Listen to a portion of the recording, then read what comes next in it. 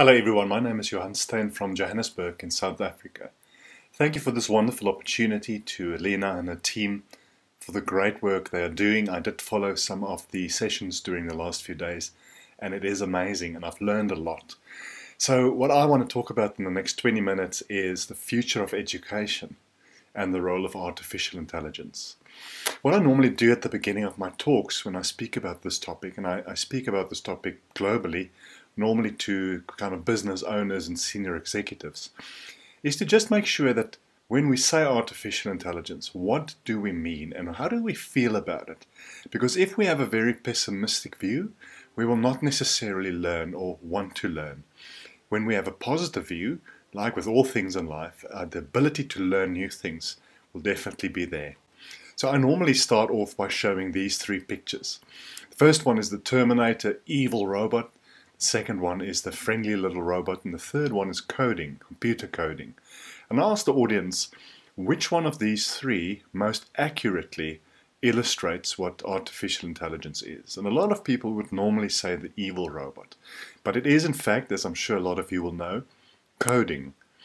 Like all technology, AI in itself is ambivalent.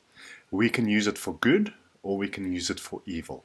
And initiatives like this Teens and AI event is using this kind of technology for good.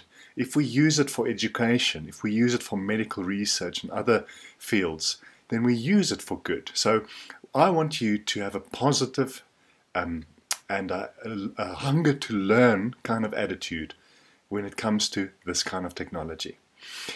Normally, technology, and especially breakthrough kind of technology, used to be the exclusive domain of what I call the technological elite. Maybe people in white coats somewhere in a lab, or some senior exec in an organization. But this kind of technology is there for all of us. No matter how old you are, no matter how learned or experienced you are, there are ways of getting your head around it, and so we should do. It's also important for knowledge workers and people in the business context. It's no longer IT driving business, but it's business setting the pace, setting the direction, and then IT, through the use of these digital technologies and artificial intelligence and others, actually then serve those business purposes. The workforce of tomorrow. A lot of you are young people on this call, watching this video. My son is 6. There's a good chance that he or you will be doing a job one day that may not quite exist yet. The challenge is our educational system at the moment, a curricula for our secondary, tertiary education, because we don't know what to train people for the future, we are not training them. But even when it comes to skills that we know people can use, like coding, like data science and others, a lot of our curricula is not ready and ready for it to be used. I know of some organizations that's already training people from a pre-primary perspective on the basics of coding and thinking analytically, and that is possible. So imagine we can take young people from the age of 2 or 3 or so, all the way through to university or tertiary education into the workforce. So the challenge is, because we don't know what kind of jobs are coming up, with the rise and the growth of artificial intelligence and other technologies, what kind of jobs people are going to do, it's difficult to set the right kind of training curricula, especially from a school system point of view. I call this the road to the educational unknown, and this is my challenge and my clarion call, if you would, today. We don't know where we need to go, but we need to figure it out. We need to figure it out together, and it is possible to figure it out. Don't just settle for the status quo. I mean, do your best in school, do your best at university, but know that there's a good chance that you're going to do a job one day that the current training is not completely preparing you for. And I say completely, because of course we can take the principles that we're learning right now and build on that for the career of tomorrow.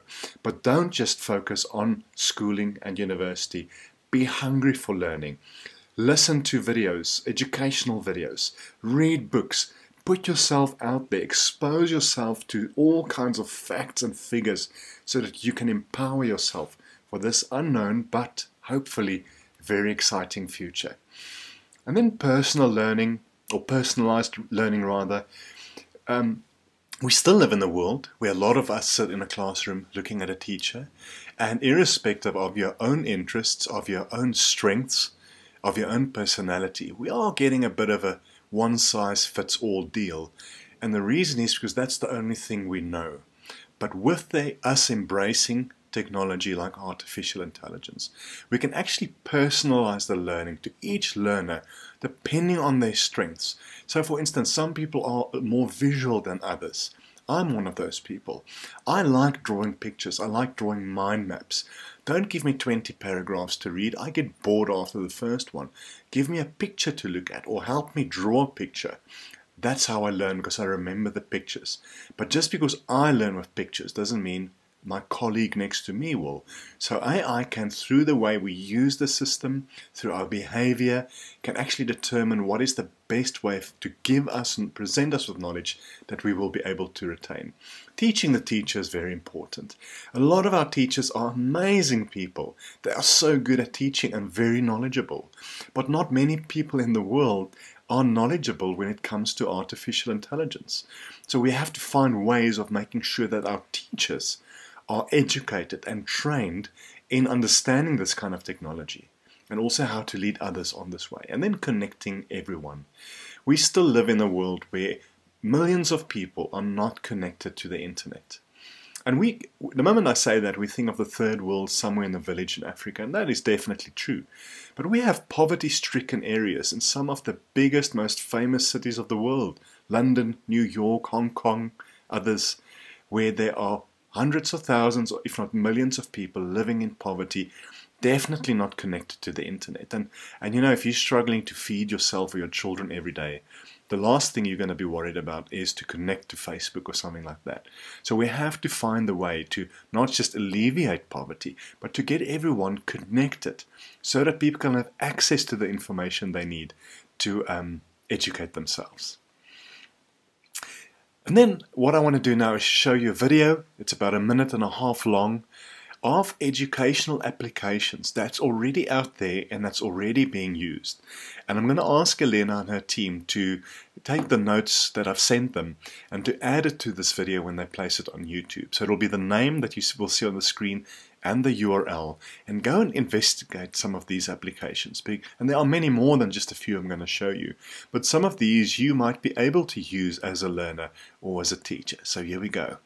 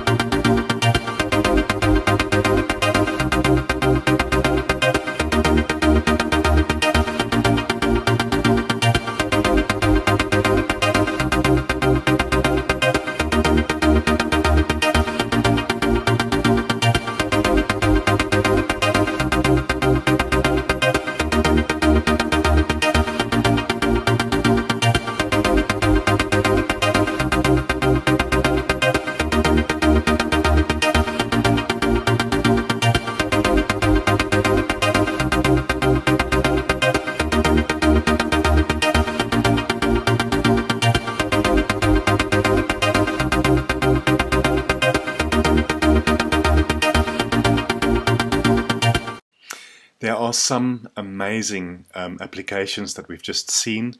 As I said, please take some time, go and look them up, go and look at their websites, look at the demos, and look at all the others that's already out there. So we don't have to necessarily always go and create these things. A lot of this technology is out there, but we have to maybe string some of them together to get our learners to the educational outcome that we need them to fulfill. Thank you again for this opportunity. I would like to thank Elena and her team and everyone who was watching. Remember, if the only thing I can leave you with is this, that you need to be hungry to learn as much as you can, that you must not fear this kind of technology, then I think I've done a good job. Enjoy the rest of this event, and and all the very best.